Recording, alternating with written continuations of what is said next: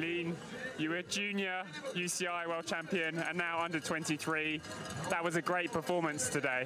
Yes, I'm so happy, and I gave all of myself during this race, so I can't imagine that, and I think I will keep all this moment and enjoy myself.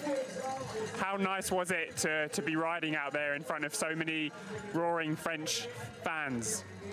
I'm so proud to win with all my family, all my friends, all the French guys. She pushed me in front of the race during all the race, so I'm so happy. When will you make the step up to elite? I don't know, and I think we will think about that with my coach and with the French Federation, and we will see.